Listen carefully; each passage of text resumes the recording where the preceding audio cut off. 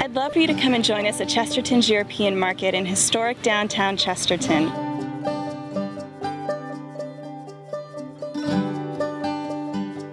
I think one of the really great things about this market is that there's all different ways to access it. You can come and, as a local, you can walk down and pick up your fresh veggies and croissants for the morning, or really make it a stay in Chesterton. There is an incredible little bed and breakfast just down the street from the market, 1 block. It's called Riley's Rail House. It's one of those places that you do not want to leave once you set foot in. We know we're doing our job when we see families sprawled out in the park on their blankets, and they came with the full intention to spend the day here in downtown Chesterton. You come because it's such a unique place to take the family and get the stuff that you can't get anywhere else. People should come to the Green Trail Flower Farm booth to get the freshest bouquets. We make them every Friday. We deliver them to the farmers market on Saturday. We grow everything that's in our bouquets ourselves. It's an experience that people don't get when they go to the mall, or even when they go to a downtown shopping area, in some place like Chicago or another big city.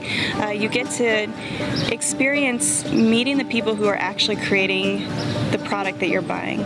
So for instance, the Rolling Stone Baker is a favorite here at the market as well as throughout the county. It's a very unique style pizza. I would like to say that it's different from any other pizza. They're all made to order. A lot of our produce is all homegrown. We smoke all of our own meats.